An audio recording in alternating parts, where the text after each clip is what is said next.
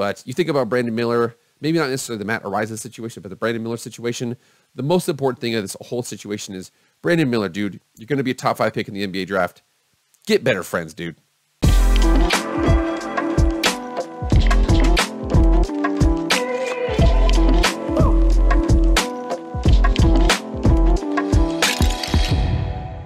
What is up, everybody? It is Jake with Master Football, back at it again. Happy Thursday. Thank you so much for being here. If you want to be up to date on all things college football, pro football, Madden, EA college, anything related to American football, hit the red subscribe button. You will not be disappointed. Also hit the like button too, okay? We're close to 1,000 subs, on our way. Without further ado, let's get into the video. I am really going to step into it with this video because there's something that happened in the college basketball world, connects to something happened in the college football world that I don't know if we're mature enough as a society to have this conversation, but I'm going to try to do it. Me, Jake Posey in Boise, Idaho, is going to try and change the world. I got to go to the basketball game tonight. But anyways, back to what we're talking about here. This story relates to one of the top teams in the land and one of the top players, a freshman, potentially a top 5 pick in the 2023 NBA draft, a guy all the way down there in the state of Alabama, Brandon Miller.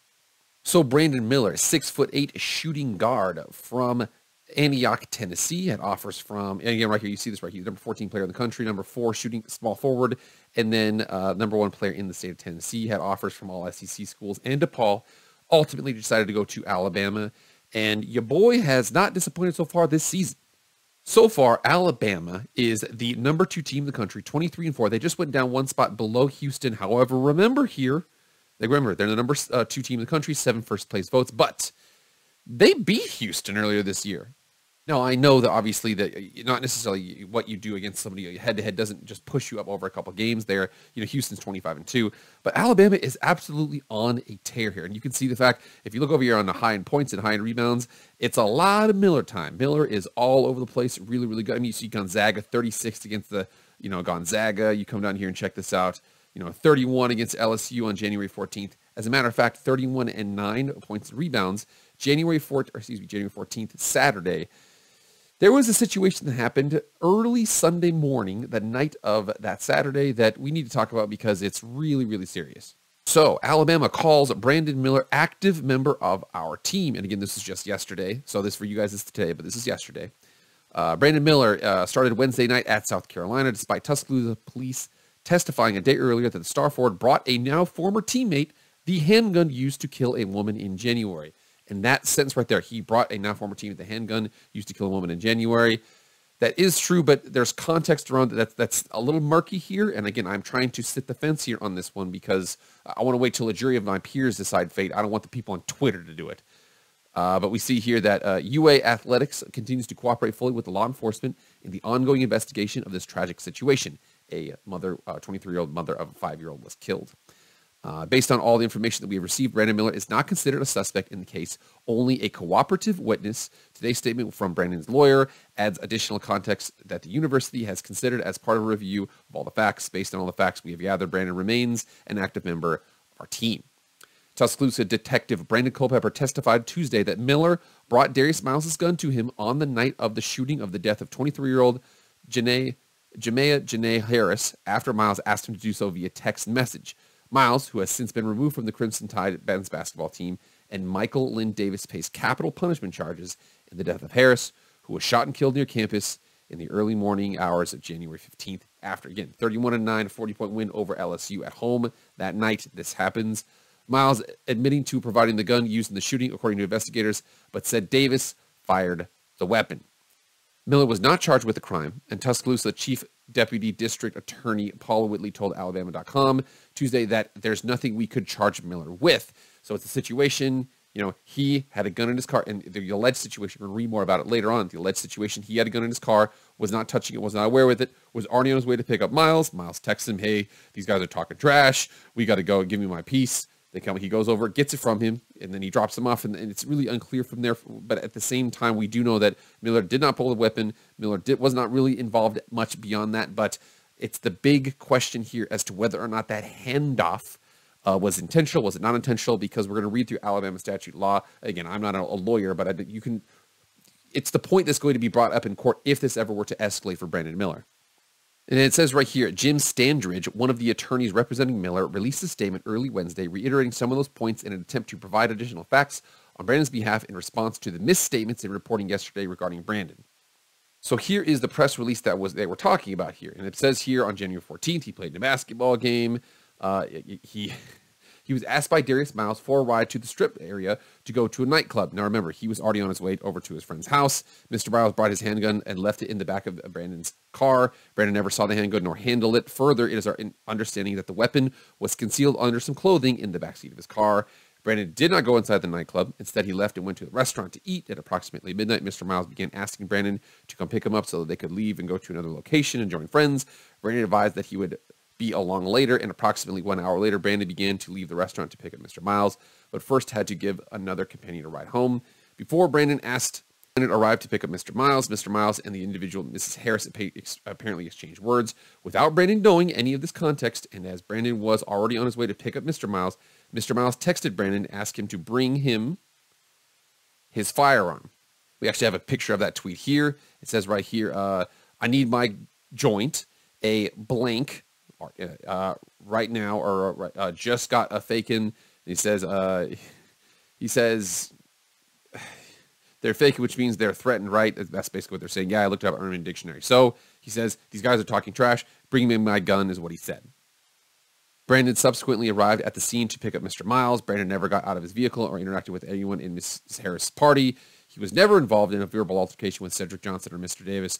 Brandon never touched the gun and was not involved in this exchange to Mr. Davis in any way, and never knew that illegal activity involving the gun would occur. Brandon did not block the Jeep driven by Mr. Johnson. In fact, Brandon had already parked on Gray Street when the Jeep pulled up behind him. The street was never blocked by Brandon's vehicle. Gunfire erupted shortly after the Jeep arrived, and Brandon's vehicle was struck by bullets fired from one of the guns. Brandon quickly left the area when the gunfire erupted. As soon as he was notified that someone had been injured and the police wished to speak with him, he was fully cooperated with law enforcement's investigation. All of the events described are clearly captured on video. There is no dispute about Brandon's activities during this evening. Jim Standridge, Crownover and Standridge, LLC, attorney for Brandon Miller at Tuscaloosa, Alabama.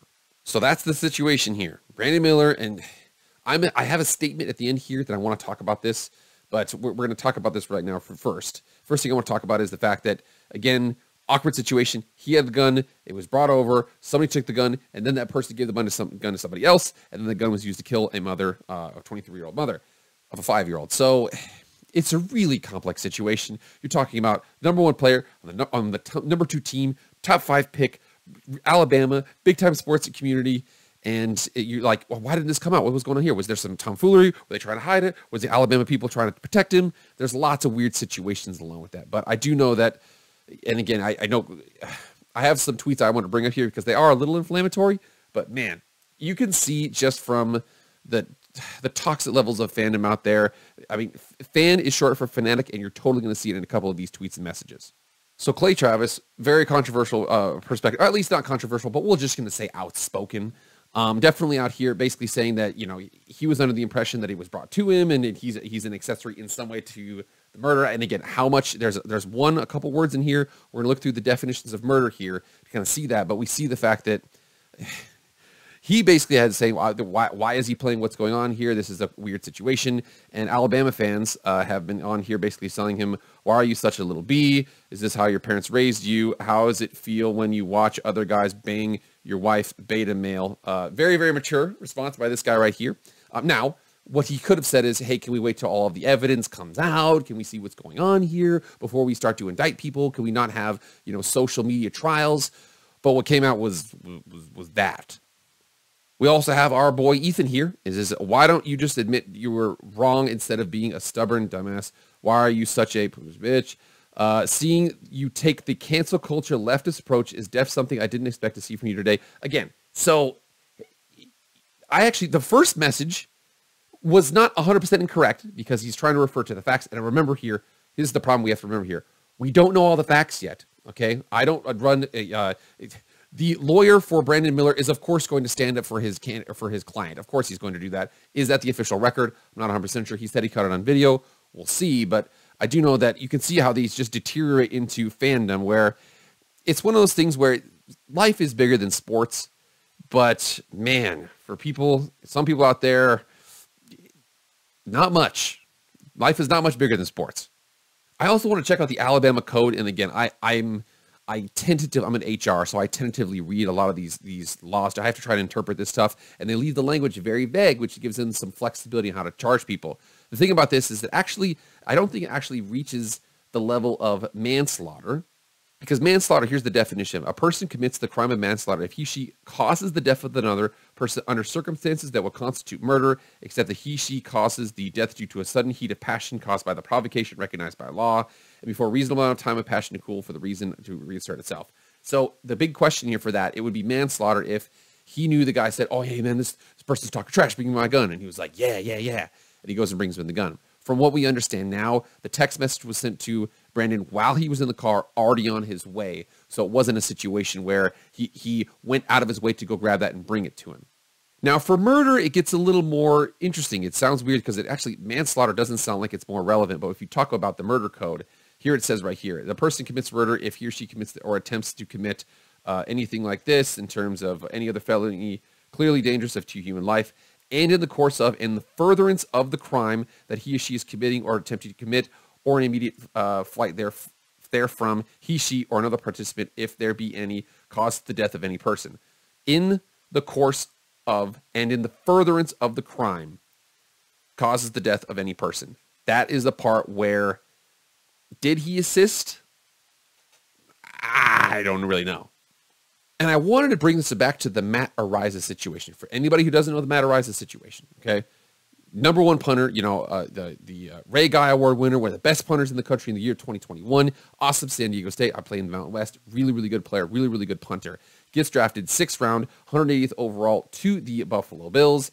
And then you come down here and you see the timeline. So here's what the timeline says. So he was drafted, like I said, third punter drafted. And then on August 26th, during the final preseason game, he did not dress because a lawsuit came out of him, accusing him and 2 former SDSU teammates of sexual assault, is what we're going to say. He was released the next day on August 27th.